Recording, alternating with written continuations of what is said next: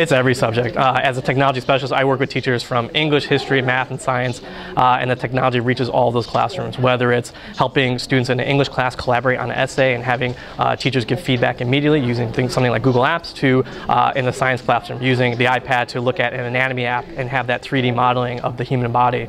So the technology, device, web applications reaches every single subject matter.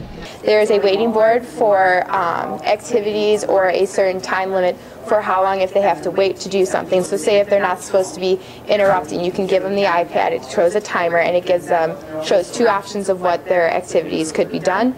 So that's new this year for us. It's called the iPad Playground. It's a fun area where students from District 214 have prepared presentations on specific apps for the iPad that they will be presenting on and sharing with our attendees.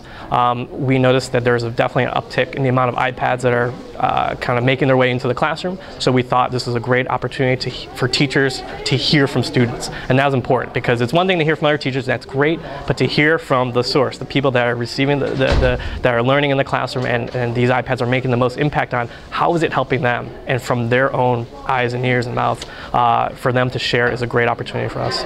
Most school districts have this already under their computers, but if you can't find it on your computer, it will cost you $30, and it's compatible with Mac and PC.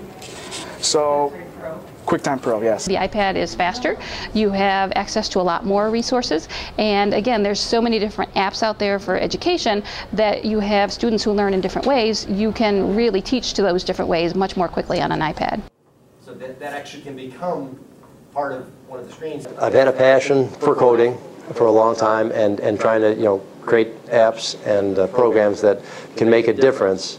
But I think the best thing, the most difference I could make, is to share that passion and to share that enthusiasm with young people and get them excited about it, and having an opportunity to create things together.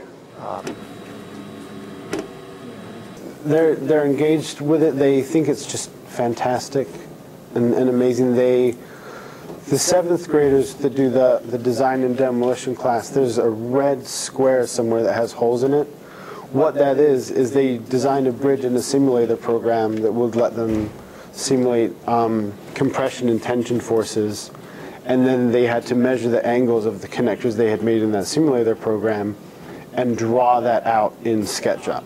Technology, because we have these devices, students are with their mobile devices, their iPods, their iPads, their cell phones, they're talking to each other about these things, and if we can kind of connect with them on that level and use the same devices in the classroom, then we can reach them in what they're already using them for.